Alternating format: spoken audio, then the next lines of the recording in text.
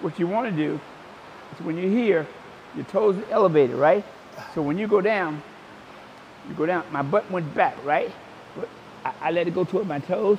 Now I squeeze and as I pull up because I'm moving it with my glutes. Now, glutes and hamstring move. Good. Now with RDL, you slightly bend. Now it's more of the lower back. See? You don't go all the way down. So there's a difference just now in what you just showed. Yeah.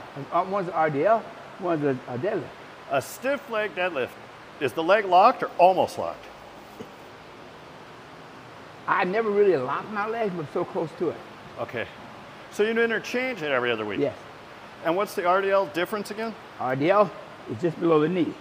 Here, it's all lower back. That's my lower back working. But it's not going to hit that hamstring. That's my hamstring working there. Yeah, I can feel that stretch. Okay. Yeah, that's one we've not yet covered. That is something you do different compared to most. Yeah, it's just my preference. I'm not saying one's better than the other. I just use it a little different.